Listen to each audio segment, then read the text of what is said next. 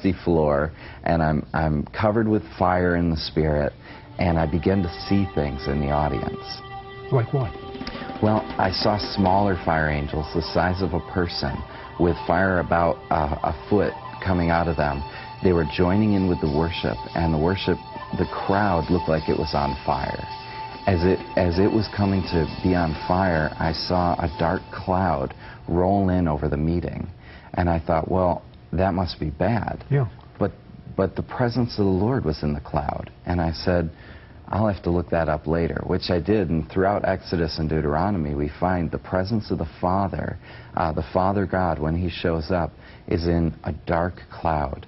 And so I see the Father show up in this meeting, and we had tremendous healings break out during that day. Now, but what is going on with you when you're on the floor? Well, I'm laying there, and I'm hearing, in my heart, I hear the words, new mantle. And I didn't see it, but I just heard new mantle. I start to feel water. It sounded so real in the natural. It felt so real. I was looking at the front row thinking, who's splashing water on me? And trying to figure this out in the natural. And so I didn't know until later. I actually caught up with Davi Silva, and I said, okay, I'm going to be a little scientific here. You tell me what you saw tonight. So Davi shared with me everything I just shared with you, but he also added that the angel, when he touched me, he threw a mantle over me, and it had fire coming off the top, and it had water dripping off the bottom, which was the water that I felt splashing across me. Well, you know what I think is so amazing is that everything that you were seeing in the Spirit, he saw the same thing. Yes. Now, who told who first? Well, I said, being scientific, I'm going to have him share with me, because I wanted to confirm what I had seen. So he shared first, and it confirmed everything that I had seen that evening. Now, this new mantle that you received, I mean, some amazing things are going on in your life. Tell me about this woman with ovarian cancer. Oh, this was amazing. This last summer, I was out in Washington State, and I got a call that there was a lady who's 83 who was dying of stage 4 ovarian cancer. And they asked if I would come and pray. And so I drove out to where she was. She had just started her second round of chemotherapy. She had had her ovary removed, and they closed her back up and said, we got 90% of it, but the other 10 we can't operate on. You have 4 months to live. Just go home, do the chemo, but it's not going to help. You're too old. And I talked to her and said, you know, the Lord will take you home, but he wants to take you home with dignity. He doesn't want to take you home with cancer. That's not how the Lord works when he takes people home.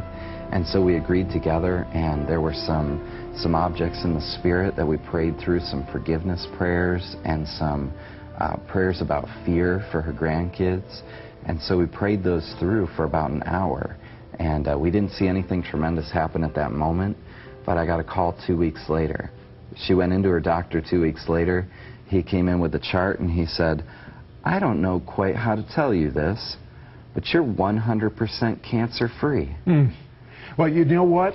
I believe that's going to be someone's report that's watching us right now. The Lord does not want to take you home with cancer. Cancer is not from him. Would you pray right now that cancer leave? Absolutely. If you have cancer, would you just place your hand wherever that is right now? And we speak to that cancer in Jesus' name. We command you to die. We command that cancer to leave your body. I speak heaven into your body, that it would be on earth as it is in heaven. There is no cancer in heaven, and we command that cancer to dry up and be gone. I speak health by the power of the Holy Spirit. I speak health into your body in Jesus' name right now. And when you do the activation exercises and read this book by Jonathan Welton, devil, watch out. You're on notice, because your discernment of spirit is going to grow. We'll be right back after this word. We'll be right back to It's Supernatural. Hello, Sid Roth here with Jonathan Welton. And Jonathan, I'm so intrigued when you see objects over people, and you've learned over time what these objects mean. But I love it when you see sometimes a baby over a couple. Tell me about that. Sometimes I'll see in the spirit, I'll see a little boy or a little girl, maybe standing next to the mother, sometimes holding the hand of the mother, and of course they're not seeing it, but something I'm seeing in the spirit. And usually if I ask the couple, are you wanting to have children? Are you trying to have children? Usually the situation is that they're trying to, but they can't. Physically they're barren and they're trying, but they haven't received a child yet. And so there have been many cases where I've prayed for those individuals, and they ended up having a child of the same gender that I saw in the spirit even beforehand. You know, the first time I had never heard this story like that, so it stretched me quite a bit when the Lord started doing that. Now, tell me some other objects you might see in the spirit above someone or by someone. Well, I've seen a lot of things with neck injuries. I'll see a collar around their neck. Sometimes there's a spike in the collar, and I'll say, do you have a pain right here? Or, you know, I'll point to where it is, and they'll say, yeah. Well, that yeah. makes it so easy. Like, I get words of knowledge, but I'd rather get sight of knowledge. That's right. That's right. It says... It makes it easier. You know, this is available to everybody, because it says in Hebrews 5:14, we're to have our senses exercised to discern.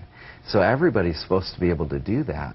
And our spiritual senses, we have 5 of them, just like we have in our natural body, and sight is one of those 5. So we should all be able to do this to one degree or another. Okay, it's the thought crossed my mind a little earlier. When Davy Silva prayed for you, his prayer was, give him what I have.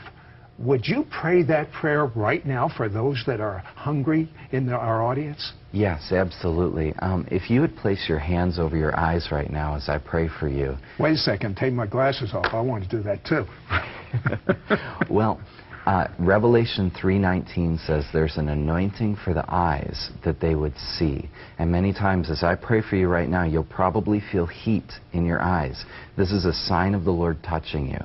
I speak over your eyes right now in Jesus' name that you would receive an activation of your spiritual eyes, that they would begin to function, that they would begin to open, that they would begin to operate as they never have before, that you'd have discerning of spirits released in your life, that you'd move up into this gift, that you'd bring healing to others, healing to yourself, and that you'd be able to release the presence of the Holy Spirit over your eyes right now. I speak that in Jesus' name. Well, you know what I believe? Do you remember when Jonathan said he could see light or darkness over someone, whether they were a believer or not? What's around you? Is there light around you, or is there darkness around you?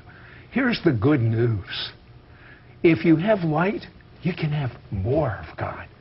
I mean, there's so much more. That's why you watch this television show.